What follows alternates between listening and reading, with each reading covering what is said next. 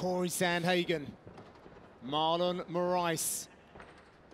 Very significant for the bantamweight title picture. Maximum 5 minute rounds of action. No touch of gloves. We see Sandhagen switching stances in those black shorts. Moraes wearing the yellow. Sandhagen's going to try and maintain a little distance here, I think, and he's going to try and draw Marlon Moraes in. The difference between the two stances, you'll see Marlon Moraes is far more traditional in his approach. Having said that, he steps through with an overhand left. But certainly the unorthodox strike in the movement of Sandhagen. And this is what Sandhagen wants. He wants to try to get Marlon to miss these big swinging leg kicks like that. Get out of the way, land your shot, don't let him land his. According to Caesar William Hill oddsmakers, Sandhagen is the -145 favourite, with the #1 contender Marlon Moraes +125. Oh, that overhand right from Marlon Moraes. Nice leg kick there. Yeah, immediately we saw some redness on the side of the knee from Marlon Moraes. Another one. Ooh, but that's what he has to avoid. That's the one thing that will nullify that footwork. Oh. And that's something that will nullify your consciousness. Right. There it is again. He's trying to come over that lead shoulder of Sandhagen. The height of Sandhagen's helping him, though, because as he's leaning away, it's actually bringing his lead shoulder up to block partially. Well, he did actually say that he believes his physical advantages and his style will suit perfectly to a fight against someone like Marlon Moraes. Well, the fact that Marlon Moraes does most of his work at distance is going to really benefit Cory Sandhagen, the fact that he's the taller, longer fighter. And his movement as well. Marlon Moraes is going to have to really start to cut the octagon down and stifle that movement. And those kicks are going to help. And Paul, Moraes will use those leg kicks from range, but get in the mid-range and he becomes like a wood chipper with his fists. Yeah, and you see already he's trying to load up on these big shots. I think he's got to start setting them up behind a little bit of a jab, maybe throw some feints out there and some feelers to get Cory to engage in these strikes. Ooh. Ooh. Lovely variety in shots from both of these guys.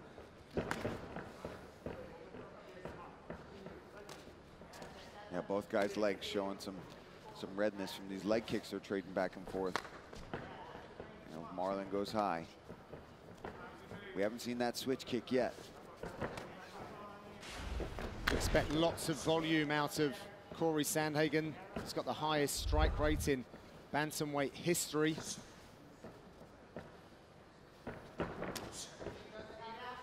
Marlon seems to be looking to counter at the moment, allowing Cory Sandhagen to close distance himself, being the taller fighter, and then coming over the top and around his punches to punish him. Nice movement by Marlon Moraes, circled away from that. Oh, and a spinning back fist. Moraes took his camp from New Jersey down to American Top Team to join up with Edson Barboza. Ooh. Lovely uppercut to the center. Slick uppercut, yeah, from Cory. Oh, nice check. See, this is the thing with Sandhagen's style. He never picks one target and works it until it's damaged.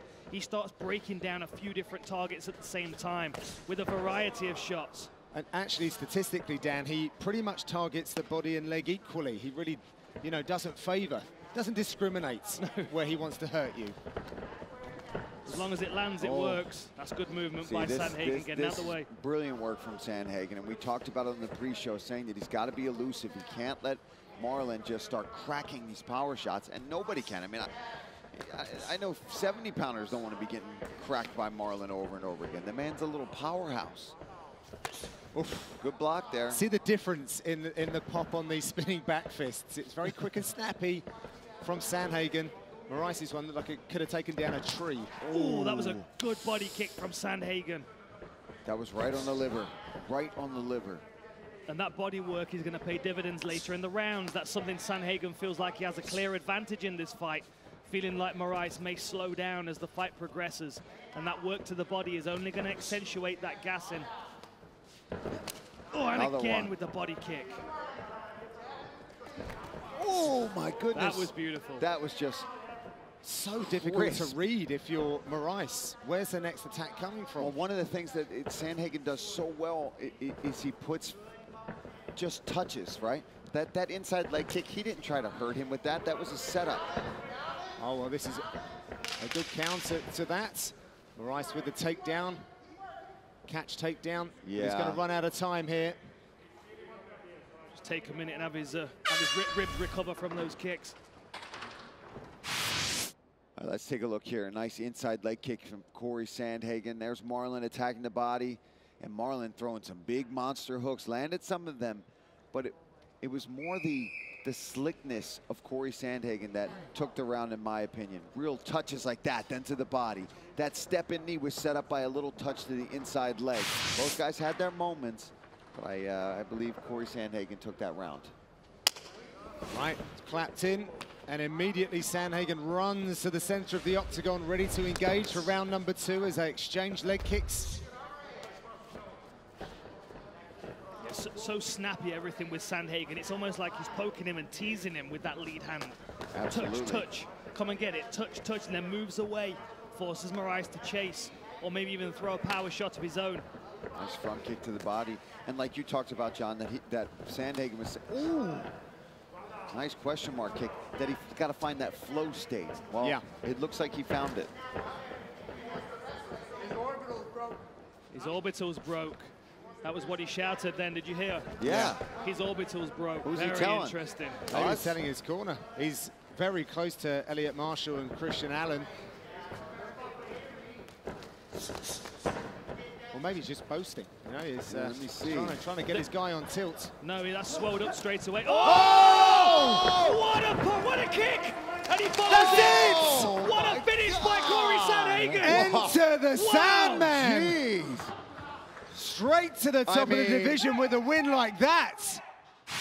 Let's take a look at this. Spinning heel kick to the top of the head, knocks him out, and then finally rolls in there with some beautiful ground and pound. Look at this. And it's all because he's been setting things up so perfectly throughout the night. What a finish that was from Cory Sandhagen. And he spotted the swelling under the eye as well. Fractured orbital bone.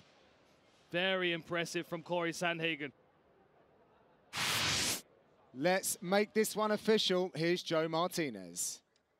Ladies and gentlemen, the end comes at the official time. 1 minute, 3 seconds, round number 2. Referee Mark Goddard steps in and halts this bout for your winner by TKO, Cory Sandhagen.